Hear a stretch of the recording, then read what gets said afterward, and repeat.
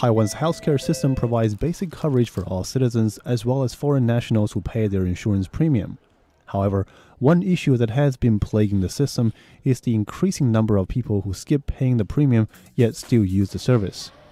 According to NHI figures, around 23,000 people are behind on their insurance payments, owing a total of more than 554 million new Taiwan dollars or 18 million US dollars. In one recent case, a citizen who frequently travels abroad used 729,000 new Taiwan dollars worth of medical services when he still owed 25,000 new Taiwan dollars. An NHI official said that the administration will suspend services for all those who have not paid their premium for 3 months.